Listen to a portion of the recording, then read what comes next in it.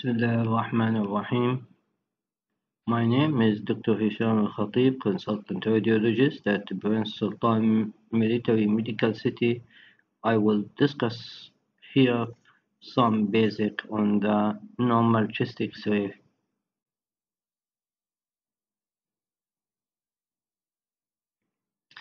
Chest X-ray will be taken in BA position and the patient is facing the X-ray cassette and it is away from the X-ray tube about 180 centimeter. With this position, the heart will be very close to the cassette and will be not magnified. And the X-ray, it is coming from back to the anterior part of the chest X-ray to the body of the patient, and we call this view a BA view. Here, as you see, this is chest X-ray labeled with supine, and this chest X-ray labeled with erect position. And you see how much the lungs appear in the expiratory film and how much lung it is more with inspiratory film. And the marker seen on the left side here, and the marker also seen in the left side.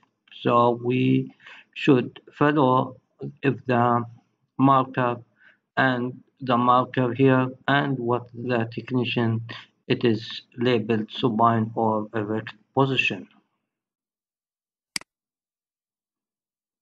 How to assist patient rotation in chest X-ray? Patient rotation, it is very important to know it because it will distort the thoracic anatomy and also will cause cardiomediastinal structure, lung parenchyma, and bones appear more or less conspicuous and easily lead to overcalling pathology.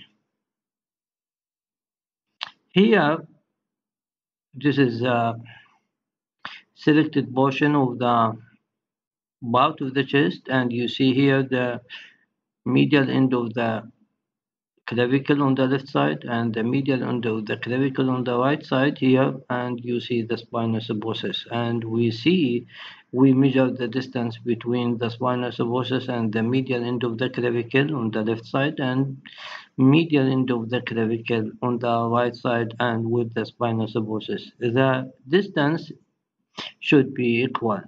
If it is equal, the patient is rotated. If it is rotated, if it is this distance is increased, so this is the patient is rotation to that side, and this patient, if it is this one, it is increased, the patient is rotated to that side. So here you see patient rotation.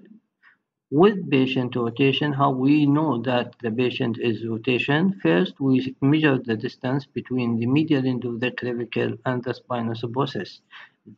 Second, we see there is increase in the blackness of the one of the hemithorax on the side which the patient is rotated. So let us take one of the examples. Here, the medial end of the clavicle, medial end of the clavicle on the right side, and the spinous process. Distance A should be equal to distance B. If the patient is distance A, in this patient is the distance B is less than the distance A, and this patient is rotated to the left anterior oblique.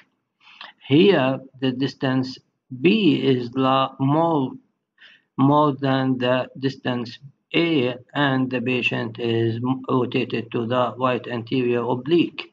In this, the heart silhouette will be enlarged if the patient is rotated to the right anterior oblique, and in this one, if the patient is rotated to the left anterior oblique, there will be decrease in the size of the cardiac silhouette.